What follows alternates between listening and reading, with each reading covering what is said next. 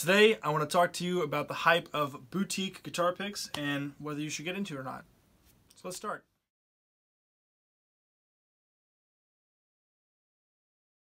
This here is a 1962 reissue of an Epiphone Sorrento. I'm going into a 1965 Bandmaster. And I'm going to start from the brightest pick to the darkest pick. So the first pick is the Gravity Acrylic Series 1.5 millimeter.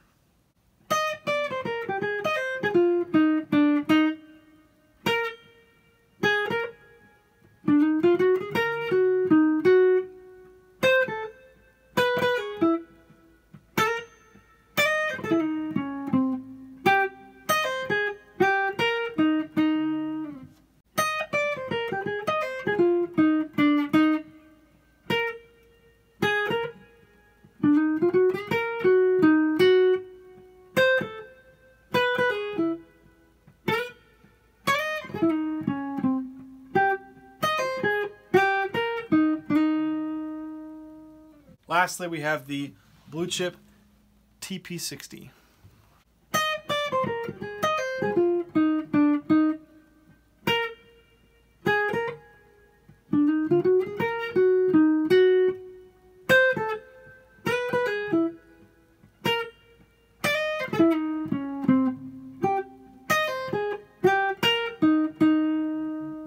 Now for some comping, same order as before.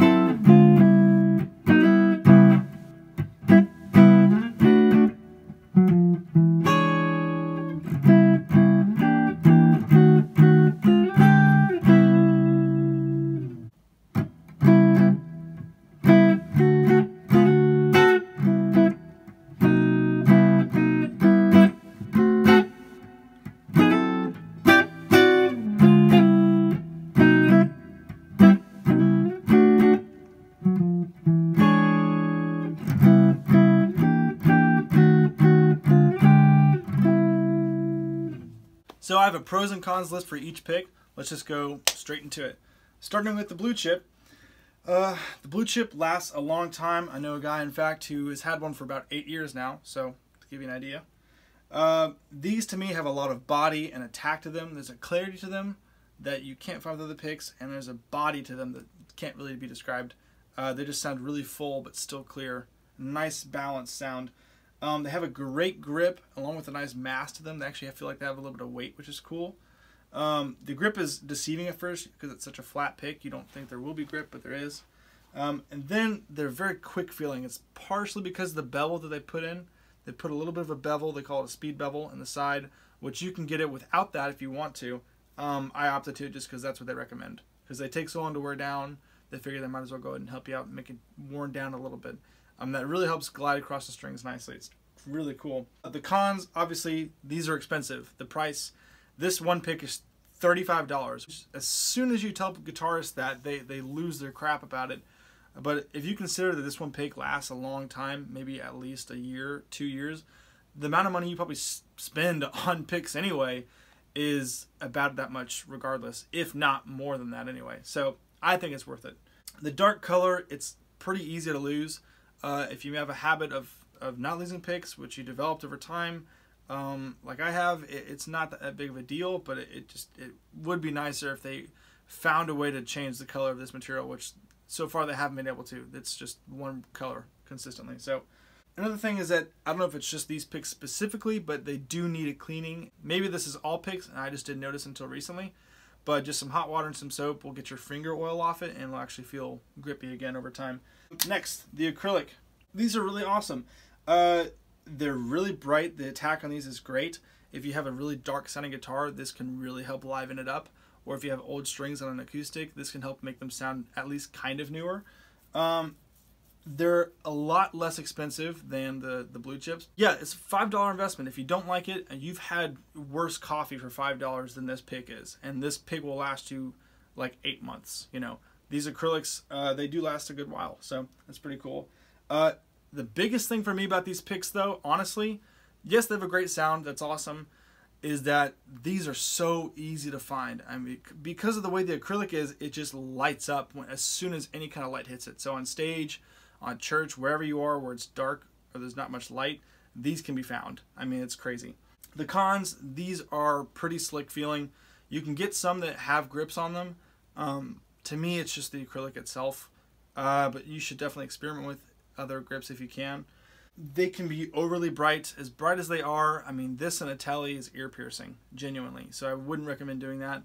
Now again, everyone has their own sound, so you may want that, or you may just like go EQ your amp differently. That's all up to you. These have what's called a chirp to them. Over time, at first they don't. The bevel on the side is nice and smooth, but over time they develop what's called a chirp, which is what the term gravity coined, I suppose. But as acrylic wears down, it becomes porous, and that creates a grittiness against the strings. So you hear an initial grit, and then the resonating of the string. And I don't care for that. Some people do. I see applications for it, but in my playing, not personally. Also, these don't last as long. You get what you pay for, genuinely. If it's your first time, it's not a bad investment, though. I would look into buying one of these and just trying it out for 6 months and just seeing what happens, you know. For me, that's about how long it took to wear down to where I didn't like the sound of it anymore, personally. But to each his or her own. You know, those are two drastically different things right there. That one is acrylic, it's $5, and it's very light, by the way. This, I mean, there's no weight to this whatsoever, which might be your thing too. The sharp point, I genuinely think too, the sharp point is what makes it so bright a lot of the time. And you can, there are other models that they make that don't have that sharp point. So if you're looking for something a little, you know, duller sounding, I bet you could find it with them. But the in between $35 and $5 would be this guy right here, which is the $20 Gravity 1.5 millimeter Gold Series pick. Now this pick right here was my main pick for a whole year before I got my Gravity, before I got my blue chip. Sorry, this thing right out of the gate just floored me. I had no idea that a pick could make playing this much fun. I mean, that may sound stupid or like self-indulgent, but genuinely, I loved the way this pick felt. I wore it down so much in a year though, and I tried to reshape it, and I just didn't do a good job, I think. It still feels good, but after playing a blue chip, I kind of don't want to go back to this though, honestly. Would I buy another one? Oh, of course I'd buy another one. I'm sure if I had a brand new one again and it had that nice point like it had when I first got it, I would use it so much. I just don't have a need for it right now is all.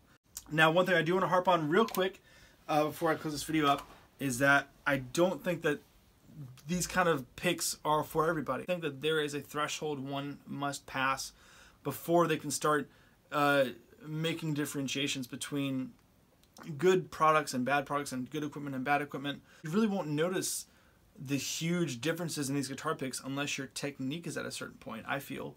I don't feel like someone who's been playing for 4 years would be able to pick up any of these picks and be like, oh wow, yeah, I really get what they're saying with this chirp or with this brightness or with that nice thud of the blue chip that's clear and big sounding. To them, it's just another piece of material they're using to strike metal. You know, I'm not trying to make myself sound high and mighty. I'm just giving you my personal opinion. If you've been playing guitar for 10 years, you're in that category, I'm sure, of where you can feel the difference in these picks and why they matter. So it just depends, and even if not, I mean, if you got the time and money, it's your money.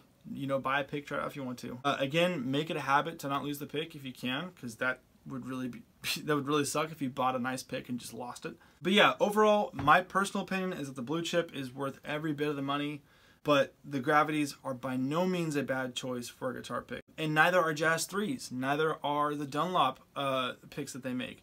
I mean, there's so many other picks out there that have a good sound to them that aren't as expensive as these, but these ones have a next level sound and feel to them. And again, this isn't really something that the audience won't pick up on necessarily, that they're not going to be like, oh, he's clearly playing a Gravity. It's more for your enjoyment, for you. It does make a difference in your tone. Not so huge that it's like a make or break situation. But for me, I love the sound of a blue chip so much now that it's hard to go back to anything else. That's just my personal opinion. I hope you enjoyed this. I hope you found something useful out of this. If you want to delve into this more, or you have any questions, I'd be happy to answer anything you want, or give you some more sound demos. So by all means, leave a comment below, or shoot me an email. Thank you so much for watching.